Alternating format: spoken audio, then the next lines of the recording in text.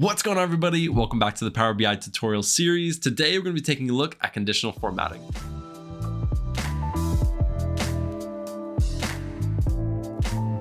Now, conditional formatting may sound familiar because we looked at it in the Excel series, and it's very similar how you use it in Excel versus how you use it in Power BI. Conditional formatting allows you to take a table or a matrix within Power BI and use those cells to color code them and create gradients and different visualizations within the actual table or matrix. I'm excited to start this one, so let's jump over my screen and get started with the tutorial. All right, so before we get started, if you want to use the data that we're using in this video, you can find it in the description on my GitHub. Now, conditional formatting is super simple, and you've most likely used it in Excel before, but you can also use it in Power BI, and let me show you how to do that. So the first thing we're going to do is come over to our Apocalypse store, and we're going to pull up our product name as well as the price. And what we can do is come over here, and we're going to go to price, and it has to be under the columns, so you can't come over here and do this. We're going to come right over here to price, and we're going to right click, and let's go to conditional formatting, and we have background color, font color, icons, and web URL. Let's take a look at background color first. This is most likely the one that we'll look at the most. So we're going to get this pop up, and I'm going to slide this over.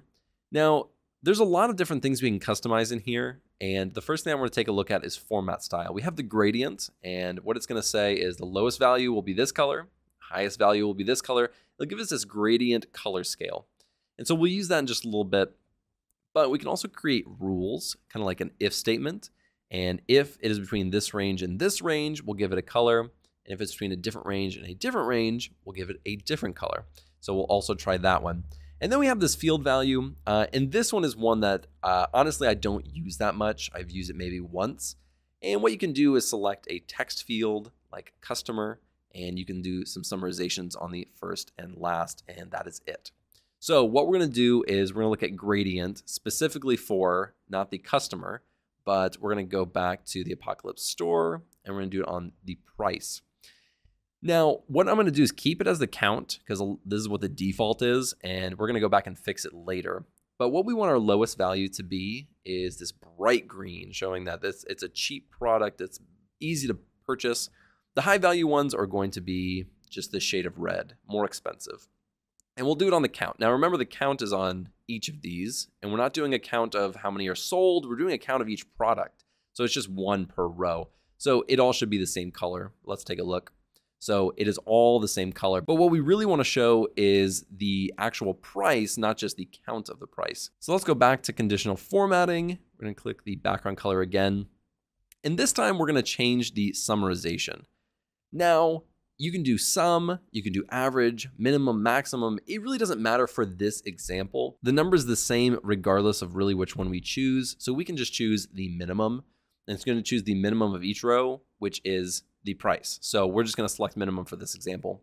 We'll select OK, and it should correct it accordingly, which means the bright green is the lowest, and it goes all the way up to the highest, which is the red. Now let's go over here to Apocalypse sales. We'll add in the units sold, and let's move that out a little bit. And I'm doing that on purpose because we're about to look at something within the conditional formatting. So let's go to units sold, and we'll look at the conditional formatting for this one. Now, if you noticed, we now have a new one on here called data bars. Now we're able to see data bars on units sold and not price because units sold is something like a sum, an average, something that's aggregated.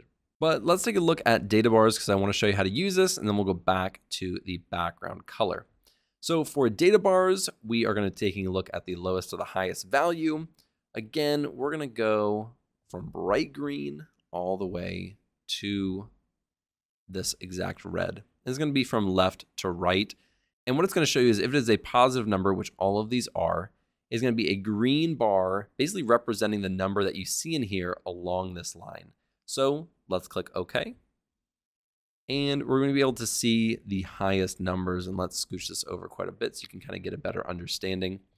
And we're going to do it from highest to lowest. So we sold the most multi-tool survival knives at 477. And so this entire bar, this row, is entirely filled up or almost all the way filled up. While as it gets lower and as we sell only 182 solar battery flashlights, the bar is going to represent that and show that. Now, I'm about to completely mess up this visualization on purpose because it's about to get very messy to show you that you can do a little bit too much. It is possible. What we're going to do is we're going to go right over here to this background color units sold, and instead of gradient, let's look at rules. Now, with the price, we just did a gradient scale, but we can do basically groups of these and say if a number is greater to or equal than this number, then it's going to be a certain color. And then if it's in a different range, we can give it a different color. So we're going to say if it's greater than or equal to 0, and we're going to say number, not percent. And if it's less than 266, because we have 265 right here, let's make it a nice like gold, a beautiful, lovely mustard gold, just great. Now we're going to say if it's greater than or equal to, and we'll do 266, because this says less than 266, so it should be greater than or equal to 266 number. And if it is less than, we'll say 500. Now we want to do this one, and we'll give it, let's do like a peach. And we'll click OK. And now we have another conditional formatting on top of that that can give us more information. Now, again, you should not do this. It's just too many. Now let's go one step further and make it even more ridiculous and show you one more thing before I show you how you may actually want to use this. Let's go back to units sold. We're going to right click, go to conditional formatting, and you can do something called icons. Font color is the exact same thing as background color, except it changes the font. And so I'm not really going to look into that one. Icons are very simple, extremely similar to Excel and how you've seen them. And the rules that you can apply to them are basically the same as if you're doing like a gradient. And it's these if statements that we saw before. Now it auto gives us this right here, which basically says 0 to 33%, 33 to 67, 67 to 100. If it's in the bottom 3%, it gives us this red, the middle is yellow, and the top is green. So we can go through and change all of this, but honestly, this looks pretty good. So let's click on it. And so the ones that are our least sellers are these red ones right here, and the top sellers are up here. Now, this is just based on units sold, and this looks absolutely terrible. So let's kind of take this exact information, but make it a little bit better. So we're going to create a new visualization, or at least a new table. So let's click on product name, and we'll take the price, units sold, and revenue. And what I think makes the most sense for looking at revenue is these data bars right here. But there's only one problem. I can't do that because it's not summarized like units sold was. But what I can do is to get those data bars is I can come right down here. Instead of saying don't summarize, I can summarize it, and I can just click the sum. So it now is summarized. It's the exact same number, but if I right click on here as sum of revenue, I go to conditional formatting, I can now use those data bars. And so we're going to use those data bars, and we're going to say for the lowest value and the highest value, and let's just make it a nice, maybe a darker green. I don't want it to, wow, that's hideous. Let's make it this color right here, a nice dark green. And there's no negatives, so it doesn't really matter.